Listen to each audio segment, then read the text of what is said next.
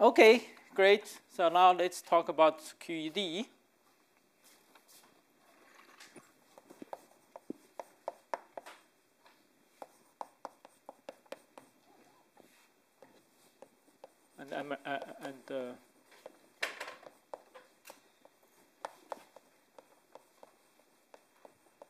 Okay.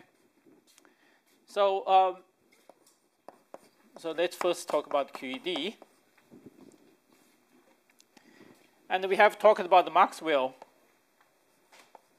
action. Said here is a Lagrangian density. We have F mu minus J mu A mu. Okay? And J mu should be a conserved current because for the consistency of the Maxwell equation. Okay, remember J mu has to be conserved.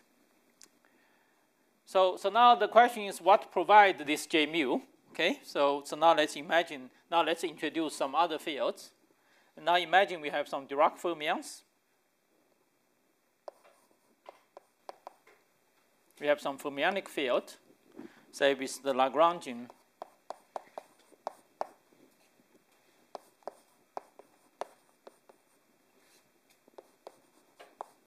okay, so this is the Lagrangian for the Dirac fermion.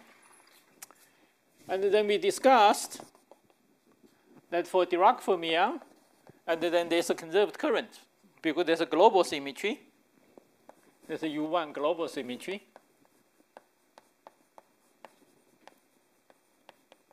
Corresponding to psi goes to exponential I alpha psi with alpha to be a constant. Okay? And then this leads to a lossy current, J mu, which is conserved.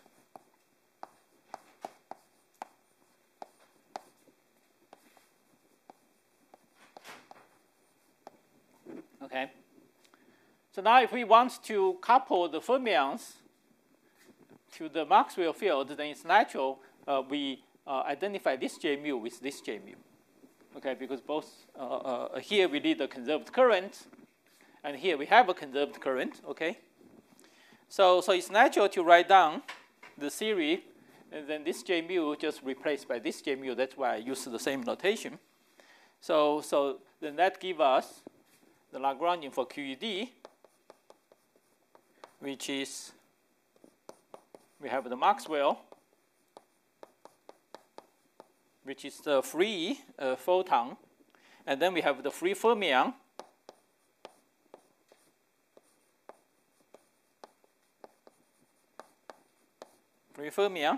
but then the fermion and the photon are coupled together through this.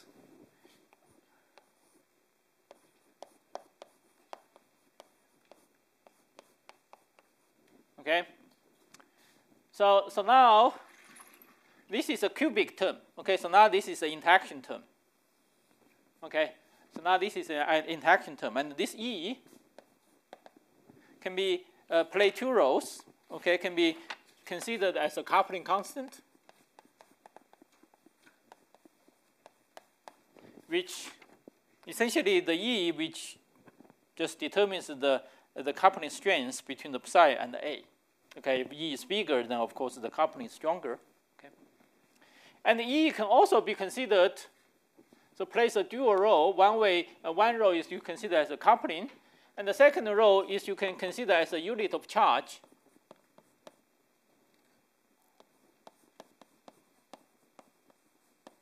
Okay, a unit of charge. Because when we talk about the loss of current, this is conserved. You can multiply this by an arbitrary number. This is still conserved. Okay, this is still conserved. And when we multiply, and here it just means that the unit of this current is given by E. Okay, so the E plays two roles here. Okay, and then of course this E just our standard electric charge. So if you take the psi to be electron, and then this will be standard electric charge for the electron, and then this will be a series which governs the interaction between the electron and the photon. Okay. Any questions on this? Yes? How come like different particles will still have some multiple of the same charge? Like you might think that you can set the coupling constant to any arbitrary value. Sorry? Like how come different particles have like charges that are multiples, integer multiples of each other? Yeah, yeah. You might think in this framework that you can kind of set the coupling constant to whatever you like. That's right, yeah. Yeah.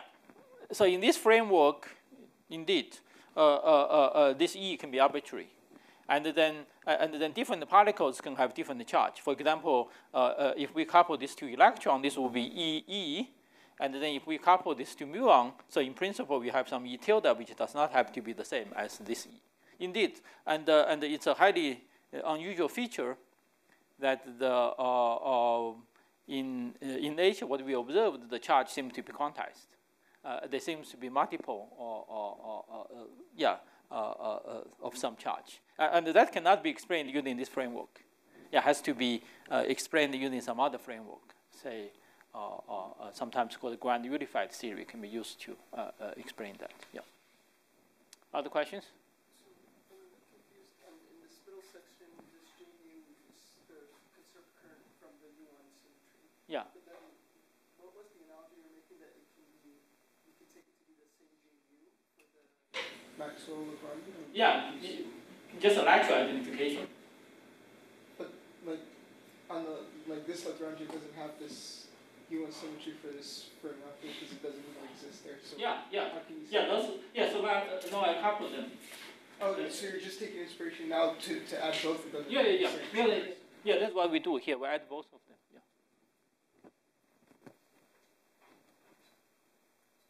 Yeah, so we have a theory with a photon and fermion, and now their coupling is through this J, and this J is given by this one. Yeah. Okay. Other questions? Okay, good. So we can also slightly rewrite this Lagrangian in a somewhat different way. Okay, so we can LQD can also be written as in the following way. Okay, so we can also rewrite this as 1/4 of mu.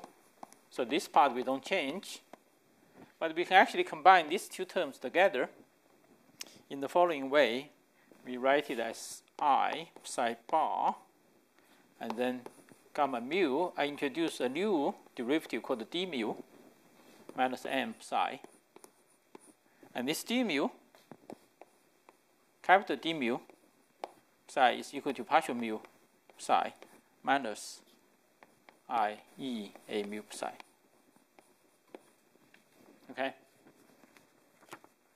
So this is the same as that because the first term here just give you this term, and the second term, this e a mu psi term, just give you this e a mu psi bar. Yeah, I just give you that term. Okay. And so mathematically, these two are just completely equivalent. I just slightly rewrote it. But writing this way actually makes one new property of the theory manifest. Okay. So this theory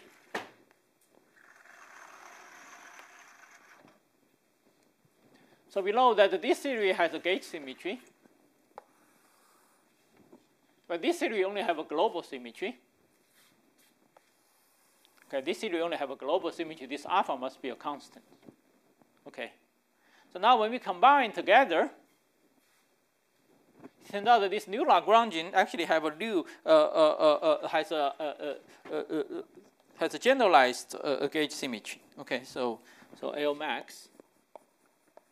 So LQD is invariant, turns out to be invariant under the following. So you take a mu goes to a mu plus partial mu lambda x. And then now you transform psi also by a local transformation.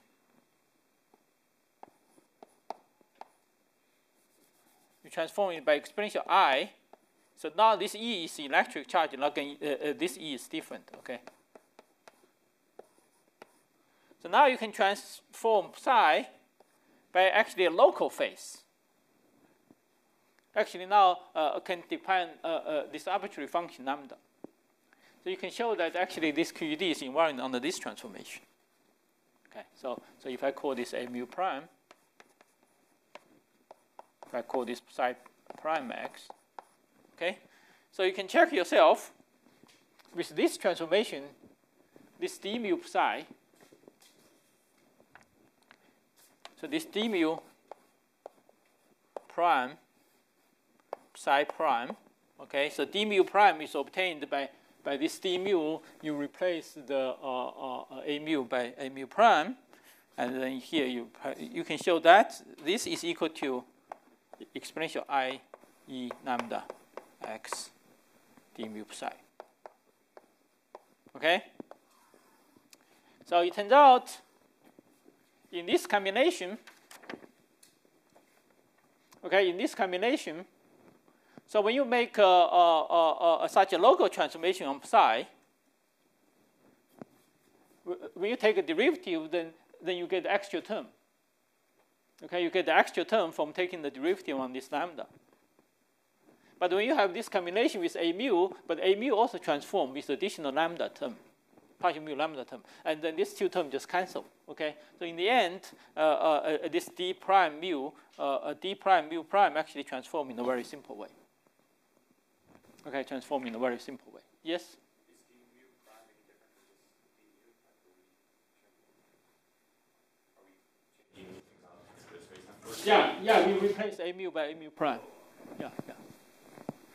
Yeah. So this tells you, and then this transform very simply.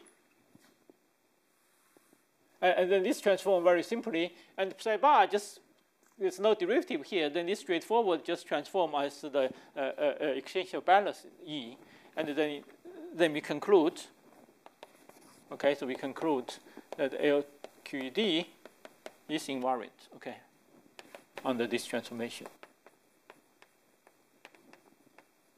Okay, it indeed is invariant, okay.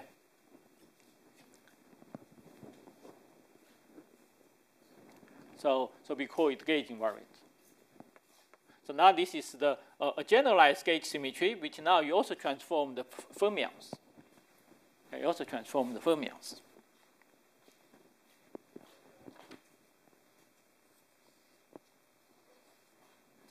Okay. Any questions on this? So now we can turn it around. So let's let us review our logic. Okay, so we first start with the Maxwell theory. So the Maxwell theory, there's a J here which you need to provide, and then from the fermionic theory, the fermionic theory have a lateral J, and then we just combine these two theory, and then by replace that J by the J arise naturally from the fermions. But it turns out when we combine them together, this theory actually have a generalized gauge symmetry, which you also now can transform psi locally.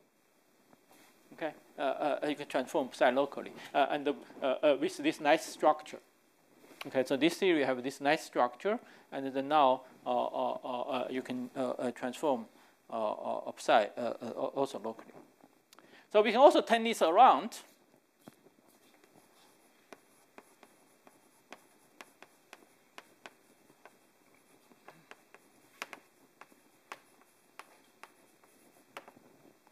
So we can say,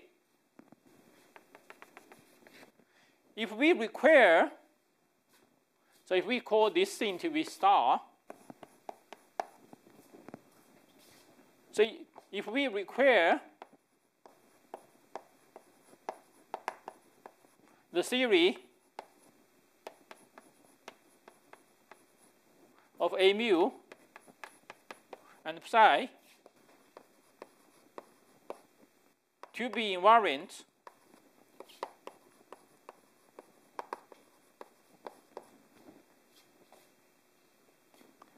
under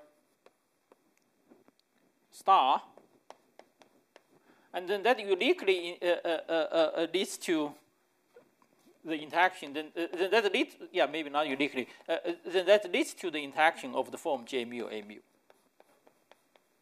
Okay, just leads to this kind of interaction. Okay, so we continue the round. We say, okay, let's, using a different logic, we want to couple the photon and the psi together. We want to couple A mu and psi together. And we know that A mu previously has a gauge symmetry. And now I want to generalize that gauge symmetry to include the fermions. And then I require the full CV to be invariant under this symmetry. And this requirement then require that the interaction between them must have this form. Okay? Yeah, let me write more explicitly interaction of the form psi bar, gamma mu, psi A mu. Okay? So that will lead to this kind of interaction. So the reason this thinking, even though this is just a rephrase of what we just did, this rephrase is actually powerful. Okay, here it means that when we impose this gauge symmetry, we actually can deduce the interactions.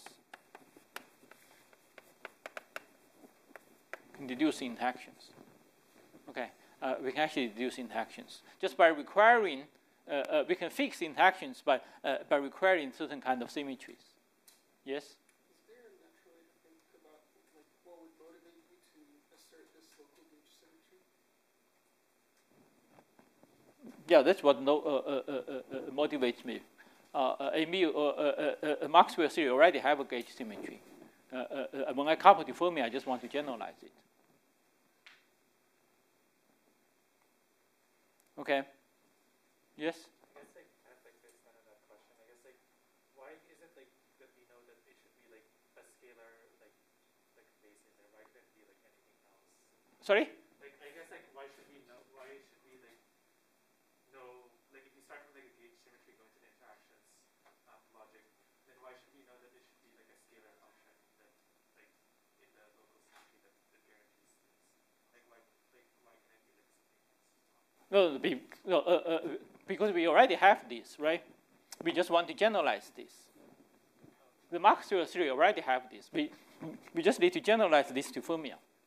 And then there's a natural generalization because the fermion is already invariant under the global phase symmetry. We just need to generalize in the way so that to make it local. Okay. Yes? So in quantum mechanics, when we do like a single particle in an electromagnetic field, yeah, the gauge transformation on the wave function is the same. Yeah. It's like right. that. Is there a reason why that's? Yeah, it's the same. Yeah, there is a reason because you can. The reason is that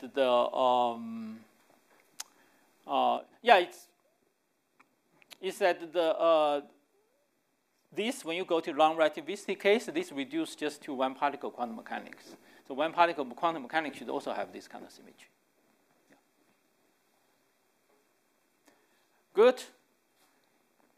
So this is in fact not just a reinterpretation what we are looking so far. This is actually a very deep dynamical principle. Okay. So this is in fact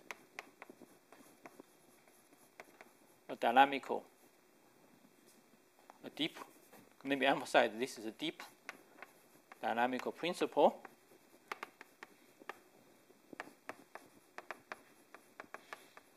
This principle, so essentially you have gauge interactions, gauge symmetries, or in other words, local symmetries,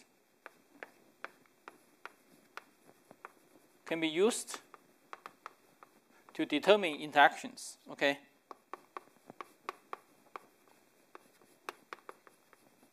Okay, or in other words, the interactions, all interactions in nature turns out they are related to some gauge symmetries.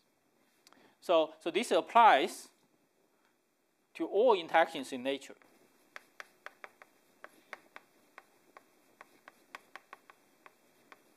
So apply So this principle applies to all interactions in nature. Okay. So here we see in the electromagnetic interactions. Turns out the same thing happens for the weak interaction. Same thing happens for the strong interaction, and the same thing happens for gravity.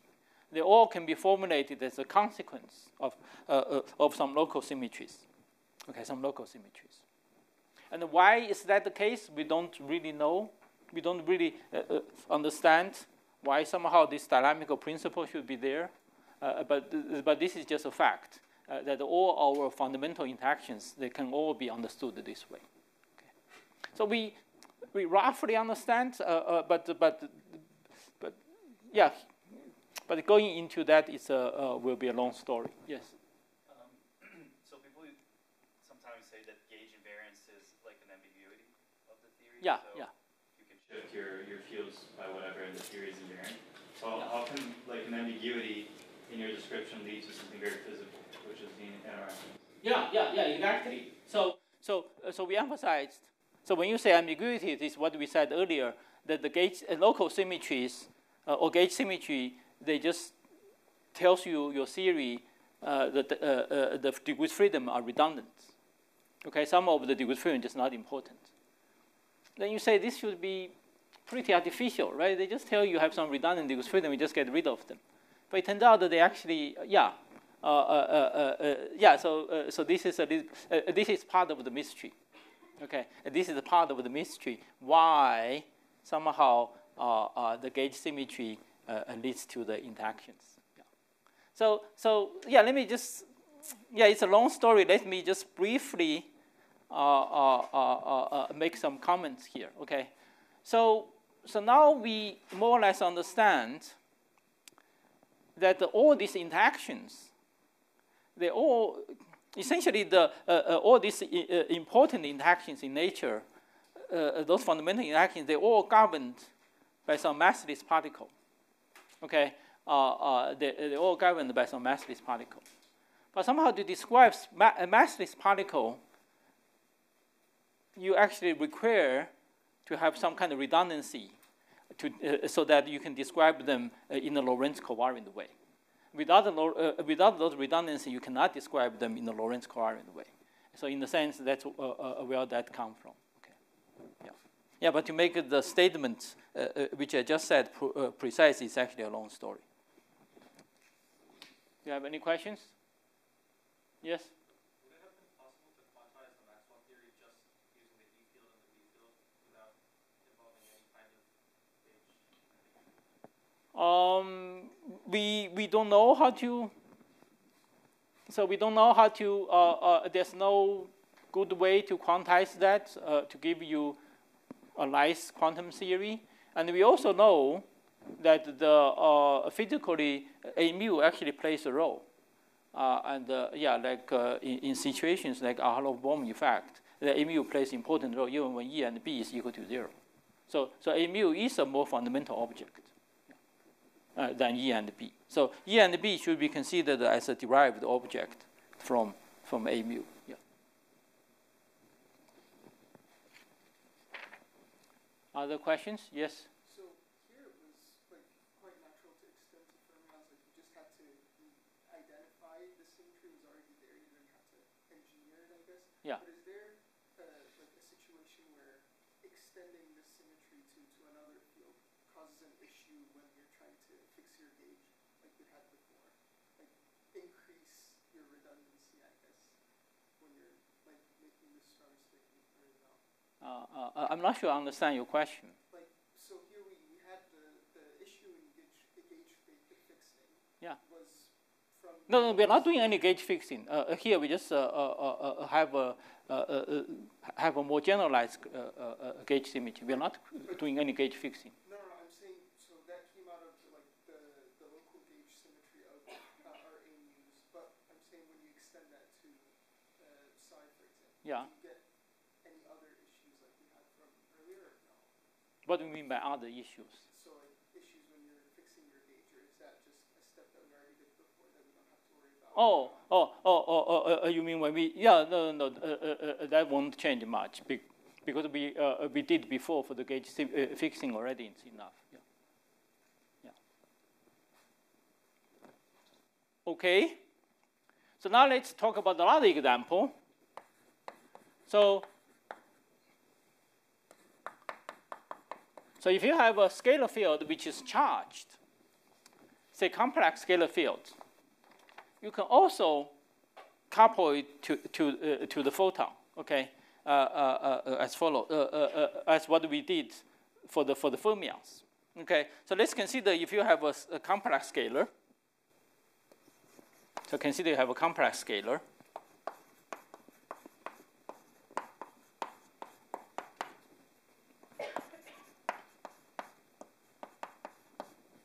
Yeah, maybe you can also have some interaction terms. Okay. So let's imagine we have some complex scalar. And so this is invariant on the phi. Goes to, again, there's a global symmetry, U1 global symmetry, alpha equal to constant. Okay? And then we have a conserved current. Here, J mu equal to minus I. So again, you lose the current.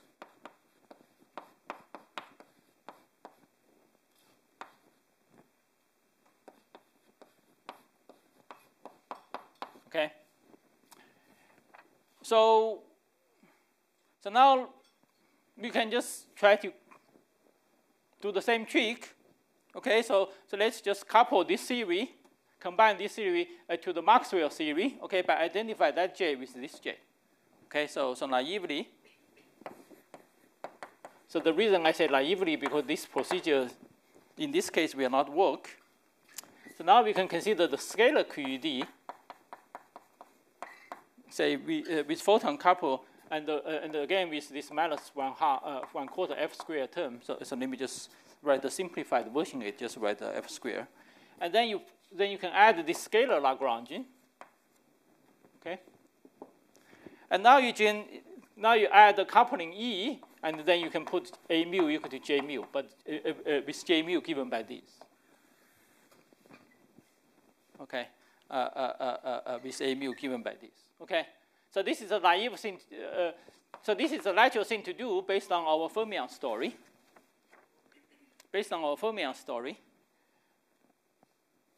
And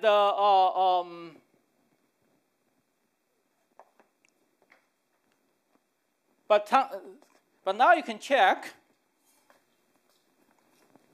But now you can easily check.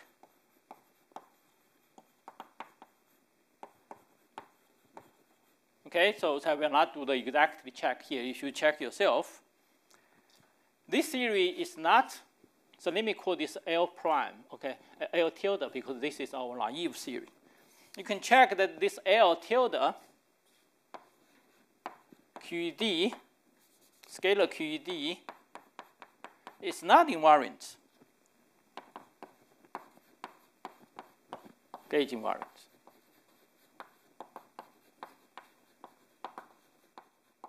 Okay, means that you cannot find the transformation on phi.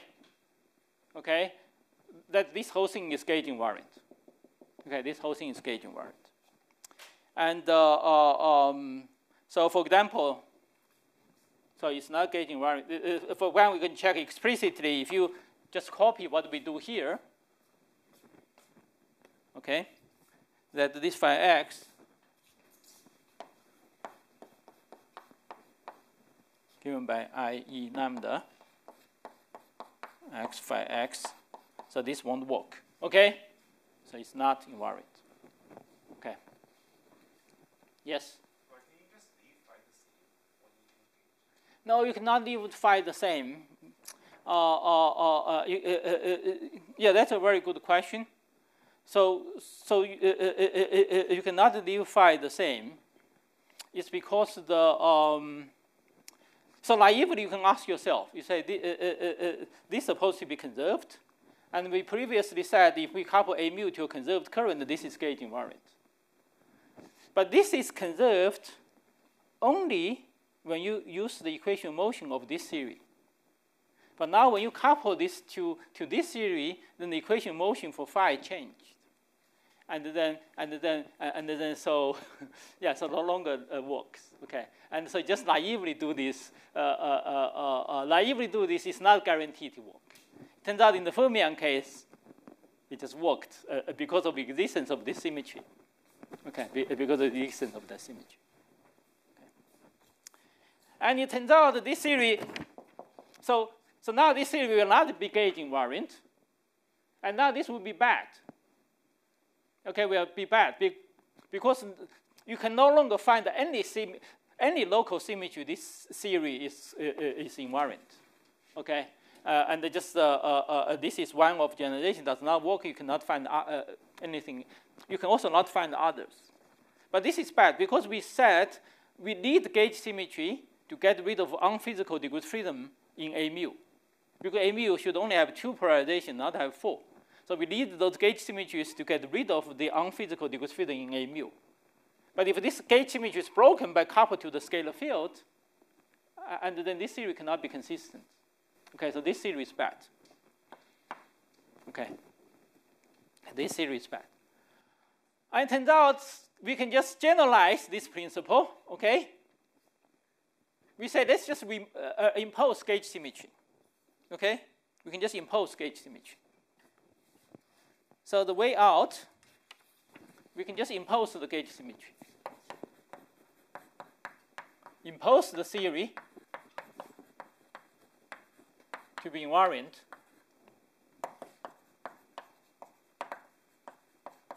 under this A mu goes to A mu plus partial mu lambda, and the phi goes to exponential minus i.e. lambda x phi. Okay, so we require this to be under that. Okay. So to write a theory invariant under this, we can just easily borrow the insight we already obtained from the Fermionic case. Because in the Fermionic case, we were told that this derivative, this capital D, actually transforms nicely under such transformation. When we make such transformation, whether psi is a Fermion or boson, whether it's a scalar or spinor, does not play any role. Okay, so we can now just introduce d phi. We can just introduce d phi equal to partial mu phi minus i.e. A mu phi. Okay, we can similarly introduce d phi like this. And now d phi then transform nicely under this kind of transformation. Okay, so d phi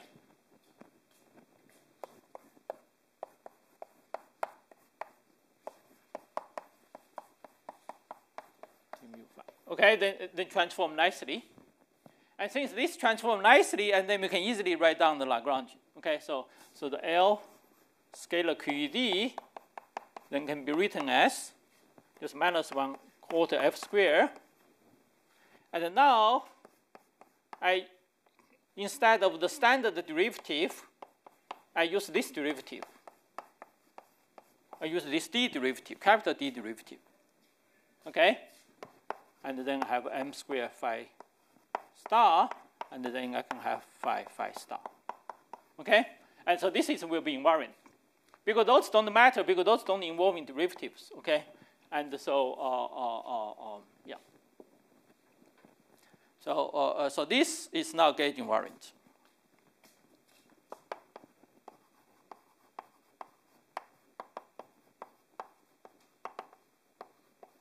Okay? So this d mu is called covariant derivative. Okay? Because it transforms nicely under this gauge transformation. So it's called covariant derivative.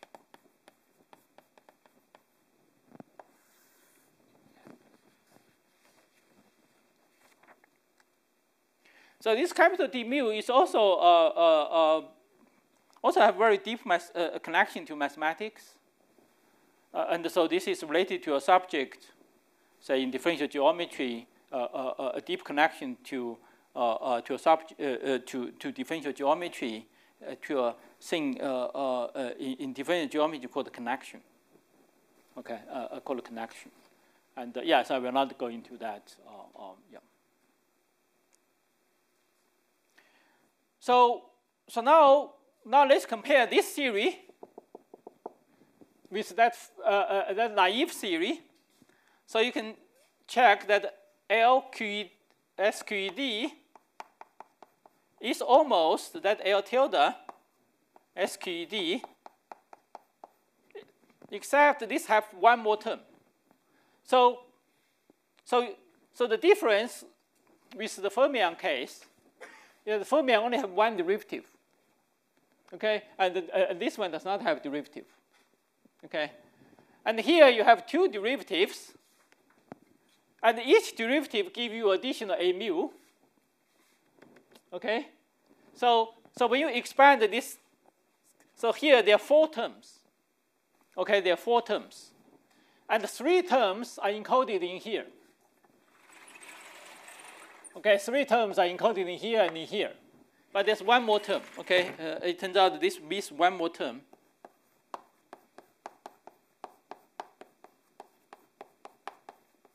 Okay. So actually, there's a quartic interaction between a mu and the phi.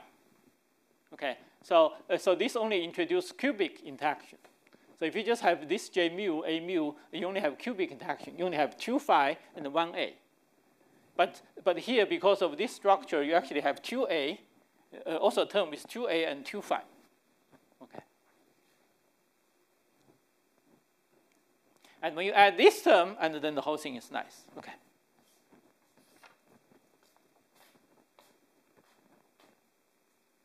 Good. Any questions? Yes? Can we also add higher order terms like these quartic terms into the fermionic theory? Sorry, say it again. Can we also add like the quartic terms or some higher order terms into the QED? No, you cannot add this term because this term by itself is not gauge invariant.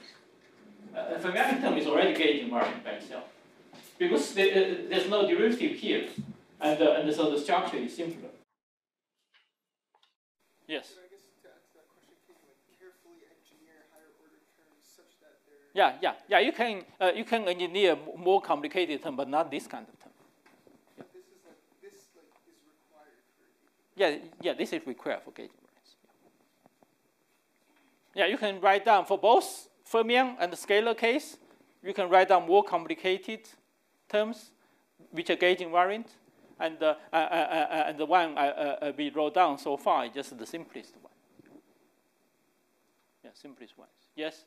So which quantity should I interpret as the electric current, like J mu there, or like I guess J mu plus the A mu psi star psi? Yeah. So it's still, so when you interpret the electric current, it's still this J mu. Yeah.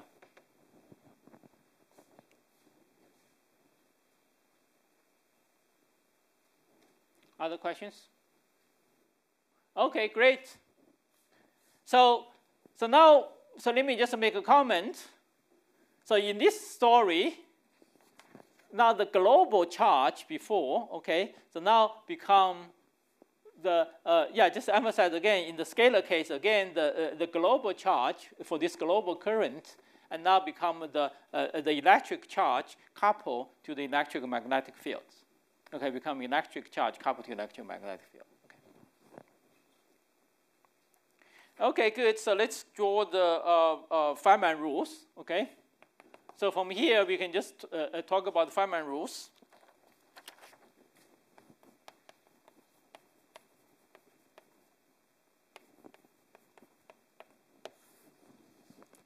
So let's first do the fermionic case. So the rules for fermion is the same as before. The only thing we just need to write down the propagator for the propagators are the same as previously for the Maxwell theory and for the let's first do the QED, and the propagator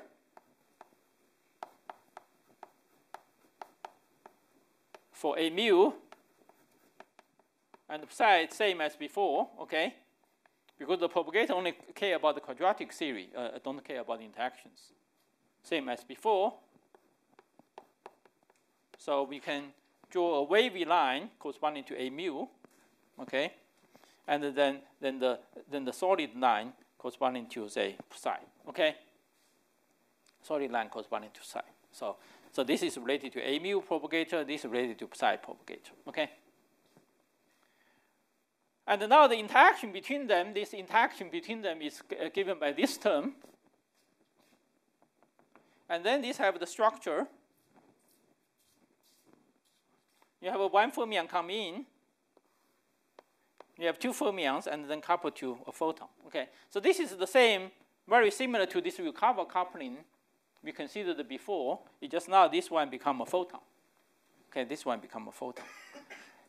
And this effective vertex is given by minus I E a mu, or gamma mu. Okay, so minus come from minus here. The I come from the I in the action. Okay, when you do the partial integral of the action, and you have minus IE, and then psi, and a mu are taken care of by those lines, and then you only have a gamma mu. Okay. So the vertex here is gamma mu. But pay attention that this gamma mu is actually a matrix, okay, in the spinor space. And so you have to be careful when you contract the spinor indices. And because now these have spinor indices and it's a matrix. Okay. Good. So this is for the scalar, for the fermion. And so I should also mention for the external lags.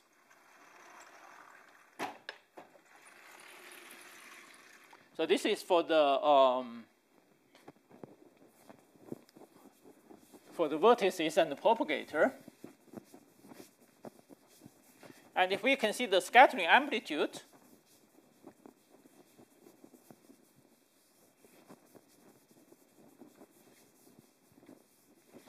so for scattering amplitude, we mentioned before, for fermion, we need to include the polarization vector. Similarly, for the photon, we also need to include the polarization factor for the external lags. Okay, so for external lags, for scattering amplitude,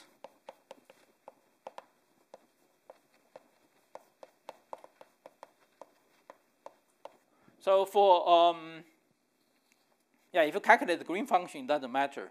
You just include the external propagator, but for the scattering amplitude, then we need to include the polarization vector for photons. So for the initial state,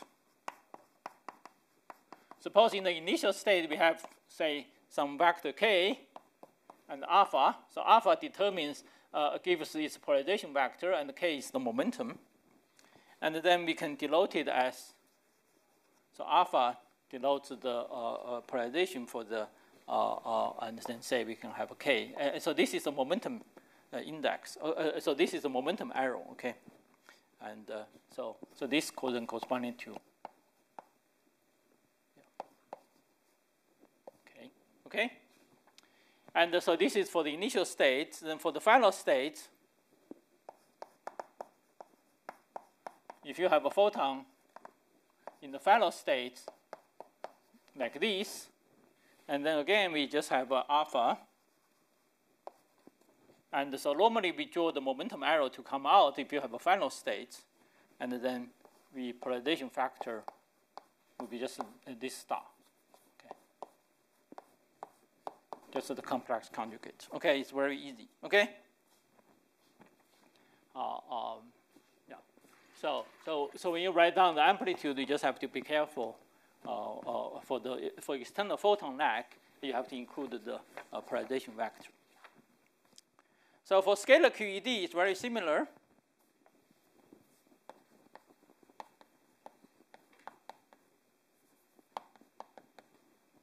So here we can introduce a dashed line that's corresponding to a scalar propagator. Okay, so corresponding to the scalar propagator. Okay, and now this arrow now has a meaning because the scalar has a charge. Okay, a scalar has a charge, and so this arrow is not the momentum arrow you can do arbitrarily. And so there are various. So and then there's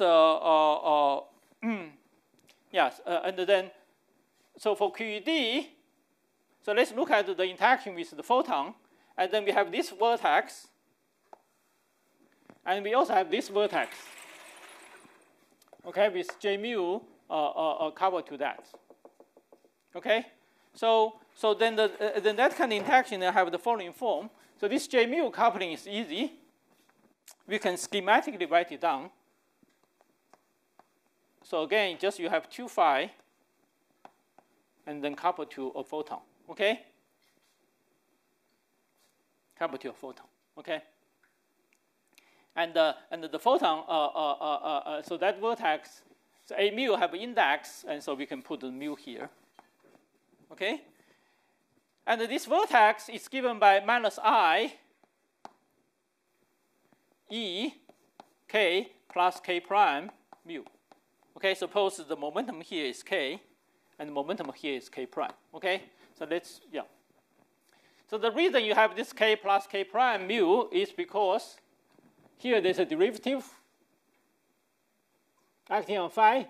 And so this derivative acting on this phi gives you a k1, a k, and this derivative on phi gives you the k prime. Okay?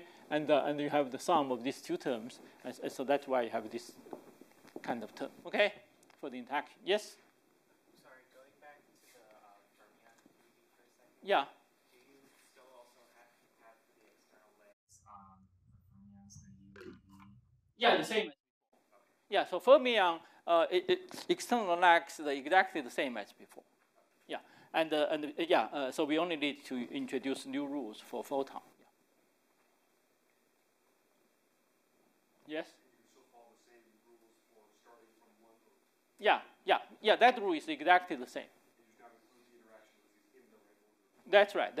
Yeah. So now you have just be careful. Some of the vertices now including matrices. Yeah. Yes. Do the photon polarizations have to be like or transverse to the momentum? Do the photon polarizations have to be like transverse to the momentum? Yeah. They do. Yeah. For the physical photon. Yeah. But for the physical photon, indeed. Yeah. Also, why is it complex? Oh. You can choose it to be complex. Yeah, you can, for example, if you choose a spherically polarization, then it's a complex vector. Yeah, for the one we wrote down, it's real, but then this complex is the same. Yeah. Yes? Maybe you'll get to this, but when you have like an internal photon leg in a diagram, do you sum over like all 4 polarizations or just 2? Internal photon, you always just use the internal, you just use the photon propagator. Okay. And the photon propagator will include everything. Okay. Yeah. Thank you. Other questions? Yes?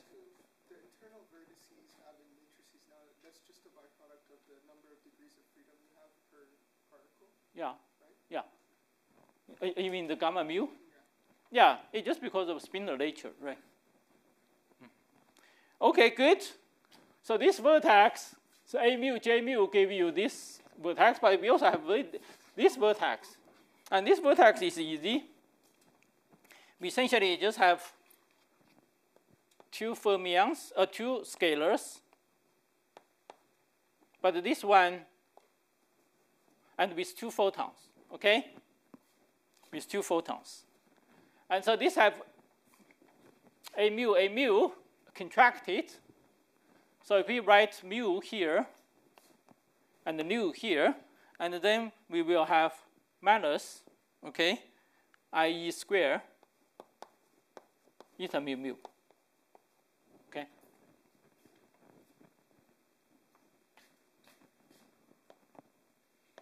Okay, minus IE square.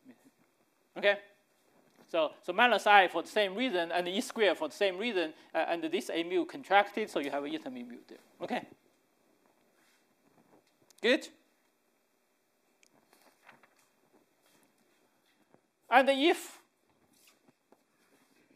depending on what is V here, phi may have some additional interaction. But suppose V is given by phi 4.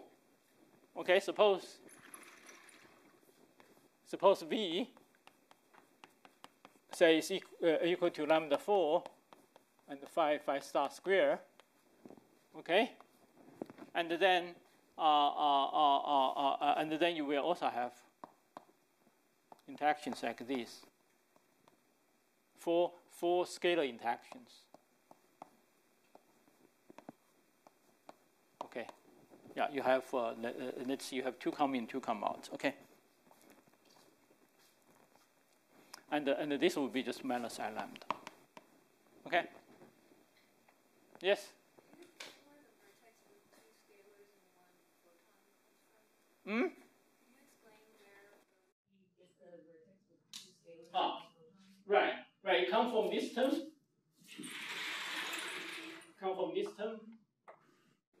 So this is a mu times j, and j have 2 phis here. Right, yeah.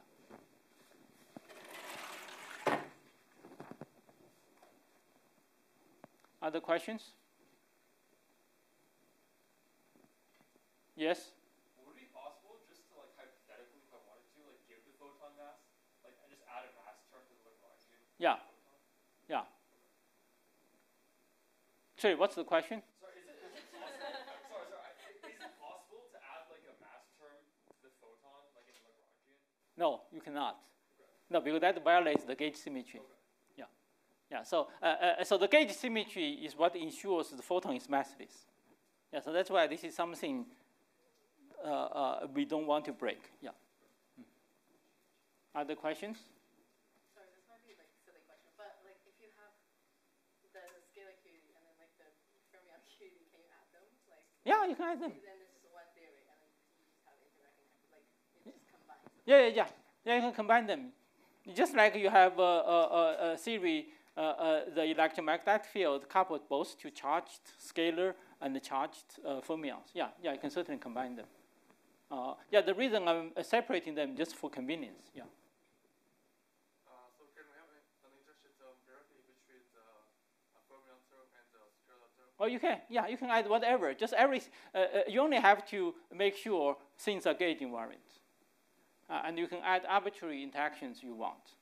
Just you have to make sure they're invariant under those gauge transformations. Yeah. So follow up on the other question, can we make another theory that has like intersection that have U1 gauge symmetry but with massless with massive particles? With massive particle, massive photon? Instead of photons, like we have something that is massive and like coupled to the fermion field like this. Can we do that? No. You're asking whether the massive photon coupled to fermionic field exists. Yeah. Okay. Yeah. So this question can be answered in several. So if you just directly add a mass term, so let's add a mass term for the photon. Okay. So this you can immediately check this is not gauge invariant. So that's the reason we didn't add such a term to the Maxwell theory, because in the Maxwell theory, if you add this term, it will violate the gauge symmetry. The same reason here. So you cannot add such a term. Okay. So you cannot add such a term. So this is ruled out. Okay, you cannot add this. But now you say, is it possible somehow through some other way that the photon actually gain mass? Okay, that's possible. That's called the Higgs mechanism. That's how Higgs got the Nobel Prize. So, and that's come from this term. So now you imagine somehow this phi now have a vacuum expectation value. And now phi has a constant part. If phi has a constant part, then this becomes a mass term for the photon, okay? And then the photon becomes massive. And actually, that's precisely what's happening inside the superconductor. So in every superconductor, something like this happens. Okay, and the photon inside the superconductor is massive. Okay, that's what responsible for this all-London effect, a Massler effect, etc. Okay, and that in the superconductor, that's understood by Philip Anderson, which he was a little bit unhappy because he thought he should have claimed for the Higgs effect. Because he understood it earlier. And yeah, but he did understand the mechanism earlier. Yeah. But Higgs got a Nobel Prize because he predicted the particle. Anyway, that's a long story. Without time to go into. Yeah. Just a quick question. For photon propagator, do we give the same factor? Because I don't think we said it in the previous lecture, but do we give the same factor as for scalar field? Sorry, say it again? For photon propagator, yeah. Which factor do we give? Which factor? Yeah. You mean, we just used the photon propagator. Yeah, because I don't think we did it in the previous lecture. We did, yeah. Yeah, the end of last lecture. Yeah, let me just write it down. So the photon propagator, depends on this parameter xi.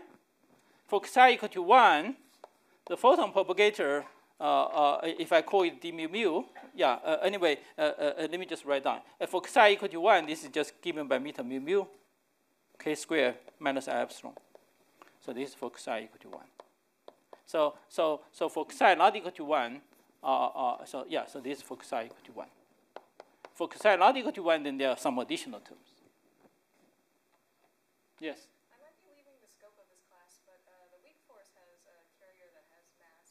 Yeah. Right. So that is possible to construct. Yeah. Again, this mechanism is what responsible for the weak interaction is short-ranged. So, so the weak interaction started as massless particle, but then through the Higgs mechanism, and then the analog of a mu for the weak interaction become massive, and then become short-ranged. Yeah. And yeah. Good. Other questions? Yes? In the certain model, is the Higgs the only scalar that couples to the photon? So in the standard model, there's only Higgs is the only scalar field. Yeah.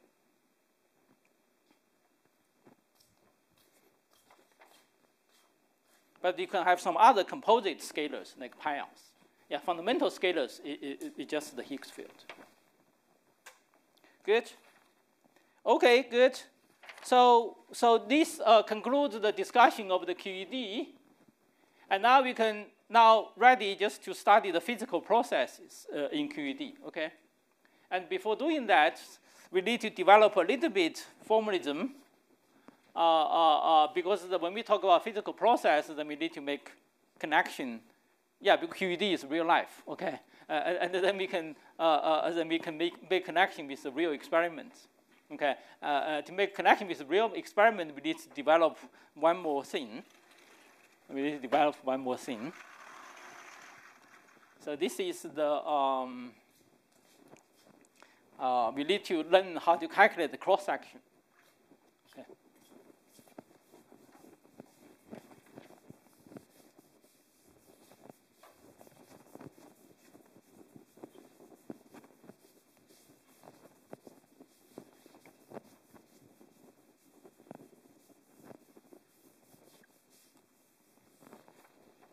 So let's talk about how to calculate cross section. So this is a digression. Okay. So first, let's remind you how we define a cross section in non-relativistic quantum mechanics. Okay, in the scattering theory of non-relativistic quantum mechanics. So in non-relativistic quantum mechanics. So you consider there's a target. So target is normally considered to be a point. Okay, here I just make it big so that we can see it. So here is the target. And then we and then we define an axis, the scattering axis, which the particle come in. So this is some incident beam of particle.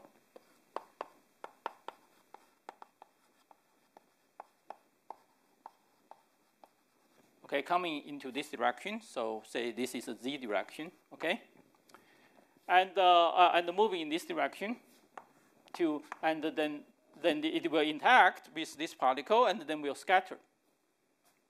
Okay, so the particle will scatter, and then we put the detector around this target particle to detect those scattered particle. Okay, so for example, yeah, so you should view this solid angle here. Okay, and so this is the phi direction, and so this is the theta direction. Okay, so here is the So here is the theta direction, and this is some small solid angle, which the detector, say, suppose there's a detector here, okay. Suppose there's a detector here, and then this detector spread a solid angle, d omega, respect to the target, okay.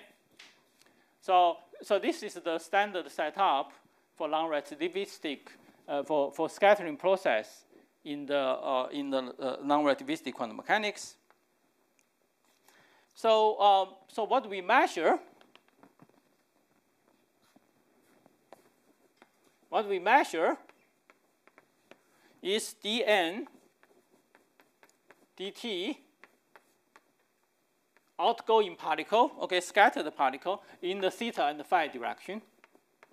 Okay, so this is theta and the phi. This is where the detector locates, okay, in the theta phi direction. So this is the number. So this dNdt is the number of particles, number of scattered particles.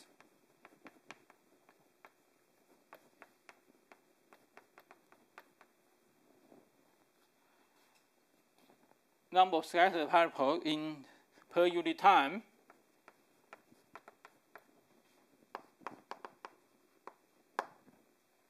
In the detector means going registered by the detector, detected by the detector at the location theta phi. Okay. Okay. So the quantity we measure is this quantity. Okay, we just put the detector there, we just measure particles, okay? And clearly, so this thing depends on many things, okay? This quantity depends on many things, depends on the interaction between the interaction between the incident particle and the target, etc. But it also depends on many other kinematic factors, okay? So for example, it will depend on this out clearly will depend on the number of incident particle.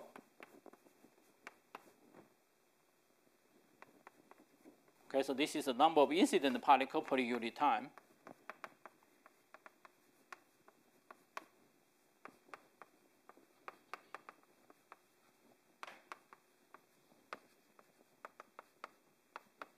If you have more incident particle, of course, you will detect more outgoing particle, okay? And of course, this will also proportional to d omega, the solid angle extended by the detector. So if you have a larger detector, of course, you will detect more particles, okay?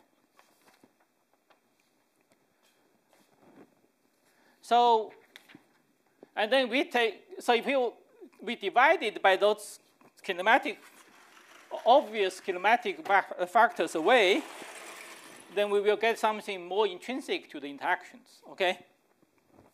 So,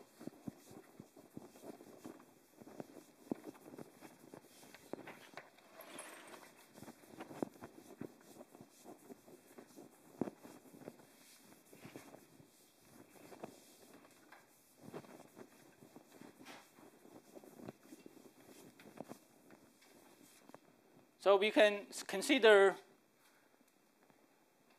so we can divide by d omega and divide by this thing.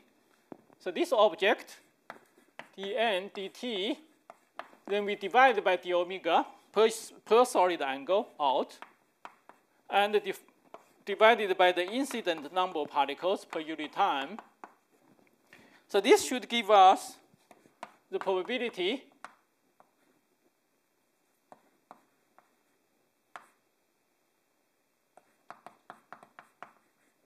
of a particle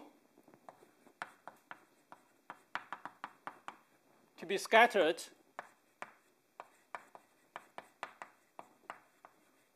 to theta phi direction. Okay, so this is the quantity which captures the effect of the interaction. Okay, so this is a more intrinsic quantity. But experimentally, this is actually not the thing we directly measure in the experiment. Because in the experiment, it's not easy to count the number of the incident particles. Okay, we always consider a beam of particles. Okay, we always consider a large number of particles, a beam of particles. So experimentally, it's more convenient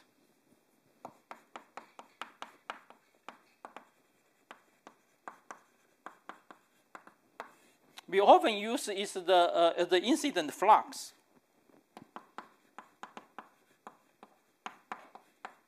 It's the number of particles per unit time and per unit area. Okay, so we just send the beam, and we just need to know the density of the beam. Okay, so that will give us the flux. Okay, the number of particles ingoing per unit time and per unit area. So A is the cross section of the incident beam. Okay. So now this is the quantity, and now we have to divide. So instead of divide by this one, we divide by this one. Okay. So now this d sigma d omega, which then is defined to be dn dt d omega out, and then you divide it by incident flux. Okay. Incident flux per unit time. Okay. So that's the object we actually measure. Okay. So this is called the so some comment on this. So the first comment is that this has dimension of area.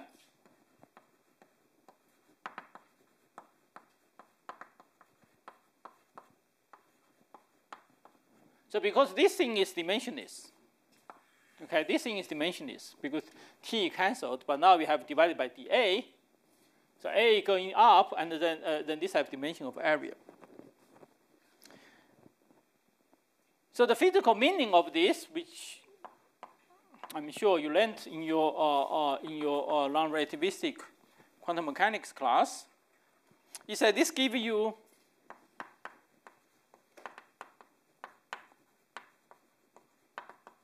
the physical meaning of this object. So this gives you the effective area of interaction.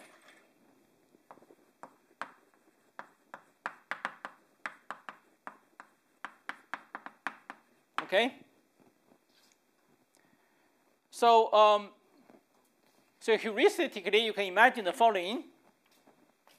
So if you imagine the incident particle and this target particle, they actually have some short range interaction.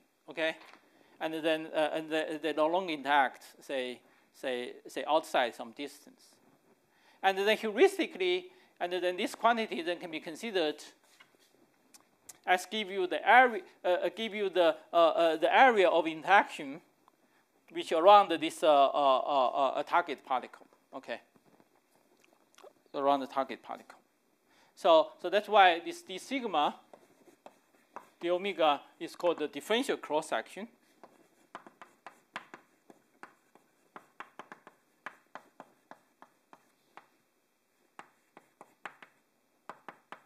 So the area which going into the direction of theta phi, and this sigma total, which is defined to be the sigma d omega you integrate then over all angle. Okay, so this is a function of theta and phi, and now you integrate over all solid angle, and then that gives you the total cross section.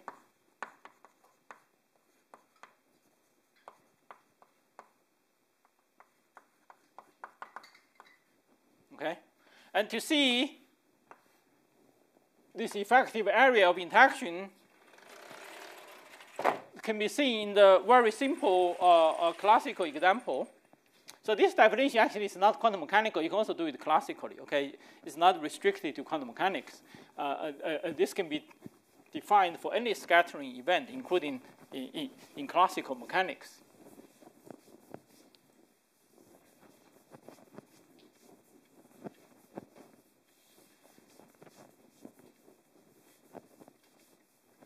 So for example, if you have classical scattering, say of some bullets, okay, or for a billiard ball,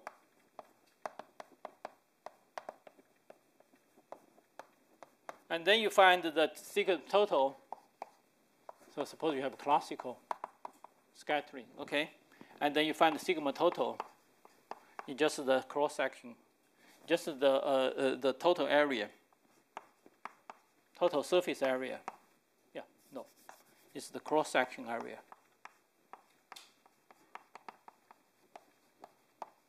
Of the billiards, okay.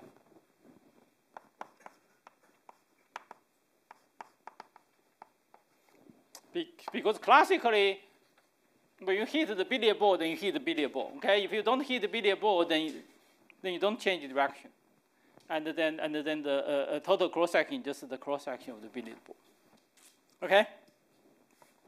And so when you go to quantum theory, and then this is the heuristic way you understand that some kind of effective cross-section for this target. Okay? And outside that area, then you no longer have interaction. Heuristically you no longer have interactions. Okay, so now let me just make two quick remark in the relativistic theory. So now we can generalize. So this discussion is in the non-relativistic context. So in the relativistic context, we essentially just have the sigma cross-section, okay, from initial state to final state. Okay, we no longer have, so this is very specific. We have one particle scatter on the other particle, and this particle scatter away, okay? But in relativistic, you can have two particles, you can create 10,000 particles, okay? And so this language no longer works, okay? But still, you can define some kind of cross-section of initial state alpha to some final state beta, okay? And so we will be interested in the situation which we have two initial particles, okay? Because because experimentally it's convenient just to have two particle scattering. So you have two initial particles, but final state you can be in principle can be arbitrary, okay? And so this object, since in the relativistic theory, this should be physically observable, okay? And so this should be, so because this essentially is measure the probability of the scattering. So we require this object to be Lorentz invariant.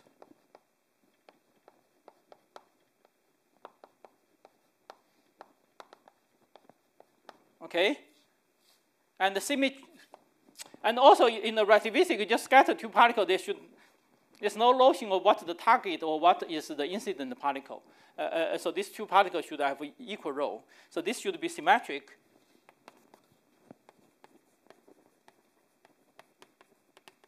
In 1, 2, okay? So if you exchange 1, 2, this cross-section should be the same. Okay, should be the same. So now if you consider, but you can always consider in the rest frame, say, of particle 2. Okay? So suppose we consider the rest frame. Suppose we go into the rest frame of particle 2.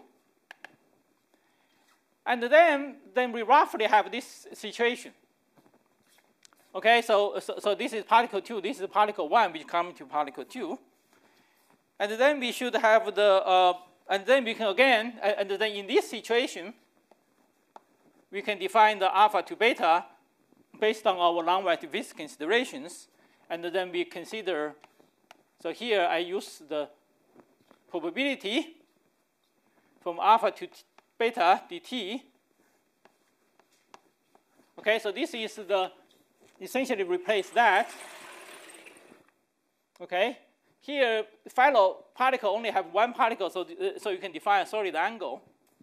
But if we have 10,000 particles here, in the beta, of course, I cannot define a solid angle. Okay, so I can just talk about probability from alpha to beta. Okay, from alpha to beta, but per unit time, and then again we divide it by the incident flux of 1. Okay, the incident flux of 1. Okay. Oh, let me just call it in. So ny means the flux, the number of particles of 1. Okay. Yeah. So what we will do is that we will first calculate this object in the rest frame of 2, and then we construct the Lorentz invariant version of this. Okay, so that's our strategy to define what will be the relativistic generalization of this. Okay, so we will discuss this next time.